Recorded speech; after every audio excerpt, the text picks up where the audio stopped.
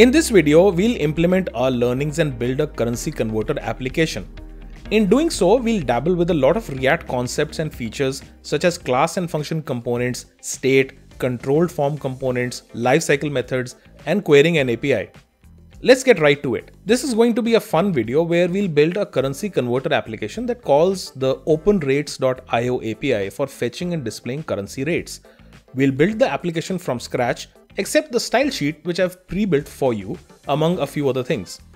But first, let's see what the completed app looks like. We have two sections in the app, let's call them from and to.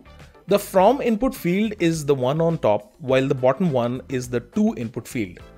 The simple idea here is that a currency value is converted from a user typed amount to the converted value. So when I type an amount in the from box in US dollars, it instantly gets converted to a value in Indian rupees. But the inverse is also true. The app lets you type an amount in Indian rupees and its USD equivalent is computed and displayed in real time. This way, we effectively reverse the roles. You can also change the from and to currency symbols by using the drop-down menus. Upon doing so, the latest conversion rates are fetched and you can instantly see the conversion value update. For instance, 50,000 Singapore dollars is equivalent to 36,018 US dollars. This is a minimal app, yet is a great example to build. So let's get cracking.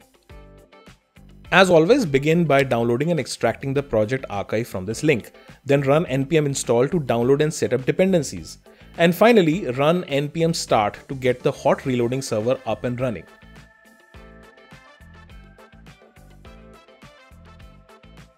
In this video, we'll implement our learnings and build a currency converter application. In doing so, we'll dabble with a lot of React concepts and features such as class and function components, state, controlled form components, lifecycle methods, and querying an API. Let's get right to it. This is going to be a fun video where we'll build a currency converter application that calls the openrates.io API for fetching and displaying currency rates. We'll build the application from scratch, except the style sheet which I've pre-built for you, among a few other things. But first, let's see what the completed app looks like. We have two sections in the app, let's call them from and to. The from input field is the one on top, while the bottom one is the to input field. The simple idea here is that a currency value is converted from a user typed amount to the converted value. So when I type an amount in the from box in US dollars, it instantly gets converted to a value in Indian rupees. But the inverse is also true. The app lets you type an amount in Indian rupees and its USD equivalent is computed and displayed in real time. This way, we effectively reverse the roles.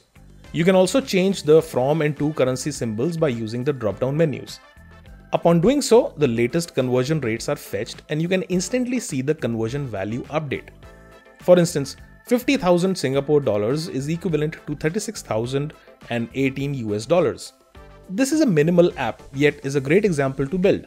So let's get cracking. As always, begin by downloading and extracting the project archive from this link.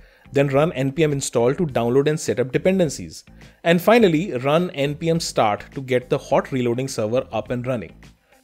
Our app component is a class component that currently renders a div on the page. Let's begin by modeling our state object first. The first two properties, from and to, are used to set the symbols for currencies that you wish to convert between. So by default, we are converting a value in US dollars to Indian rupees. Based on the choices you make, we'll update these properties and use this change to trigger a function that fetches new rates from the API. The next property, named rate, holds the conversion value. For instance, if $1 is equal to 70 Indian rupees, then the value of rate would be 70. The last two properties, from AMT and to AMT, will hold the value of the two input fields that we'll create to let the user type in a value. Since our app has two identical input sections, one on the top and one below it, we'll build a reusable component called currency input first.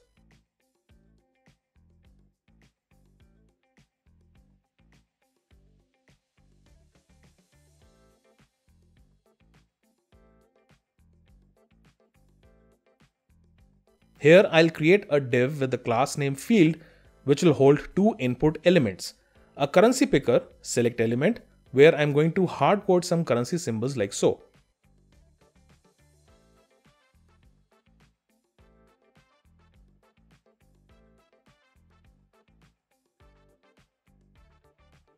Next, we'll create an input field with the class name number input, and this will be of the type number because we want users to type in numeric currency values here.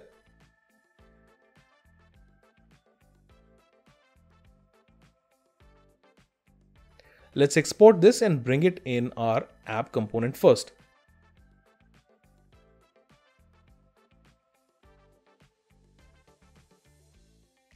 I'll create two instances of this component like so, which gives us our UI as desired.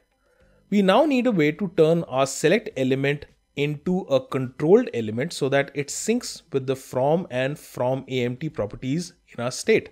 For this, I'll first declare two props, namely symbol and select symbol. As you may recall from the controlled components video, we need to bind the value attribute to a state or controlled source along with the onChange event listener. In this case, we'll set the value to the symbol prop, and the onChange listener should invoke the select symbol prop as a function and pass up the selected value from the dropdown.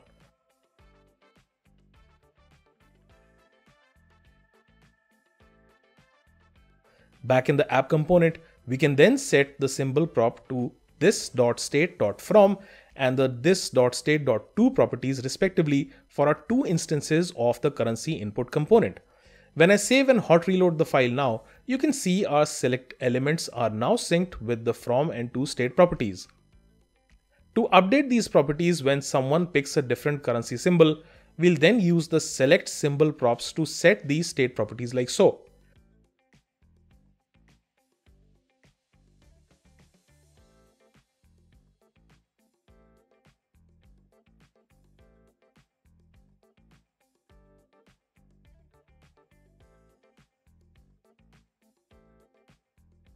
Now, I have the React DevTools installed in my Chrome browser. This utility can be installed from the Chrome store and is great for debugging and peeking inside your React apps as it gets developed. I'll go into the components section where I can see my component hierarchy. Selecting the app component here shows me the state variables in real time. If I now pick a different symbol, you can see our state properties update as expected.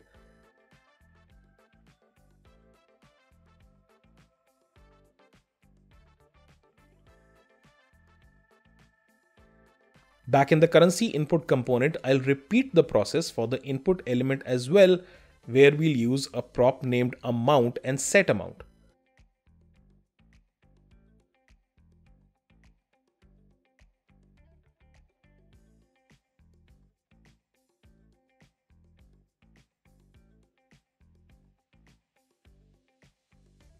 This time, however, we'll handle these two props in a different way.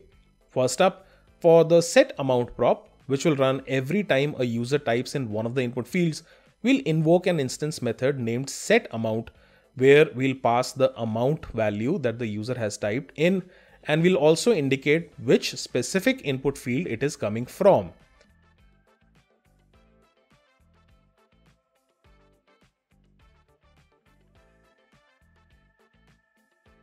We'll then create the setAmount function. Here, if the incoming value is coming from the input field at the top or from, we'll set the from AMT to the value of the input field and we'll set to AMT to null. Why are we doing this? Just stay with me and all shall be revealed in a moment. Now, if the value is coming from the to field, we'll set the to AMT as the value with from AMT as null. The null here helps in identifying which of the two input fields is active. You'll see this in action in just a bit. To set the values to the input elements, we'll use an instance function named computeResult, which we'll build in a moment. To get the right value, we'll pass in a keyword to identify the input field. The computeResult function is the most important function in this example as it does the actual computation and the value conversion. Here, we'll first extract the values of the from AMT and to AMT from the state. If the user is typing in the from input field at the top, then its value would not be equal to null. If that is the case, we'll set the toAMT by multiplying the from AMT value with the conversion rate. So if I type 10 in the USD box, it should multiply that with the conversion rate and give me a value in the toAMT input field at the bottom.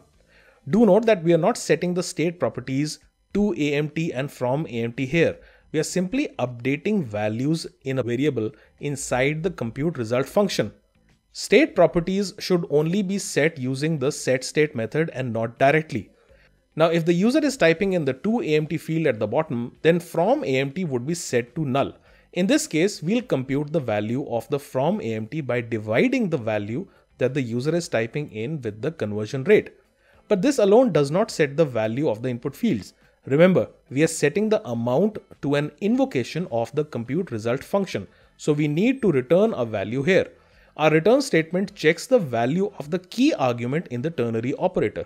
If the from field is seeking a value, then the value of the from AMT is returned. So if the user is typing in the from field, that value would be returned directly without any changes, turning the from field to a controlled component. As this happens and the component re-renders, the to field will demand a result as well, in which case it will be set to the computed value of toAMT, where we are multiplying from AMT with the conversion rate. On the other hand, if the user starts typing in the to field at the bottom, the from AMT is set to null, in which case the value of toAMT is passed on as is, but the value of from AMT is computed and returned after dividing the toAMT with the conversion rate. Take a moment to analyze this function again, as it might be a little confusing at first. By identifying the active input field, we are switching the values to raw input values or computed values.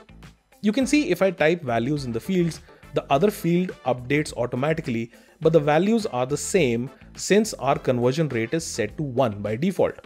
So let's get actual conversion rates from the OpenRates API. The API script is included with the project setup, so let's import the script in like so.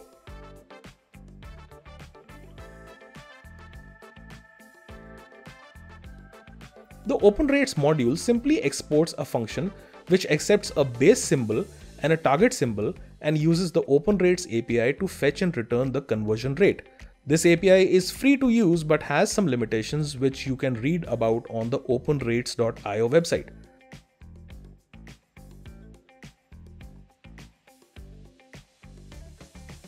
Let's now create an instance function called fetchRates, which will be an async function that takes in a base symbol, which we'll set as default to USD, and a target symbol, which we'll set to default as INR or Indian rupee.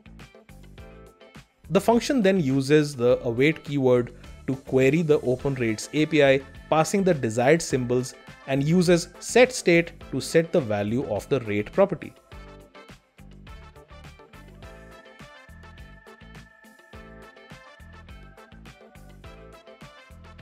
But how and when should we run this function? There are two events where we need to run this function. The first is when the application loads and we need to fetch the default and initial conversion rate. We can achieve this. Small project saw us implement a ton of React features, from using both class and function components, state properties, controlled components to using lifecycle methods for querying an API and more. There was a lot achieved in this project. If you're eager to build your React chops and join the ranks of expert React developers, look no further than KnowledgeHut. With our outcome-based immersive learning approach, we are fundamentally disrupting the way new age technologies are learned. You'll get to learn, practice, assess, gain insights on your learning, and personalize your learning journey on our easy-to-navigate AI-powered skill-building platform, Prism. Stay tuned for more such videos and explore more about how you can equip yourself with immediately demonstratable in-demand skills that will help you get job ready. And don't forget to subscribe and press the bell icon to get notified so you don't miss out on our upcoming videos.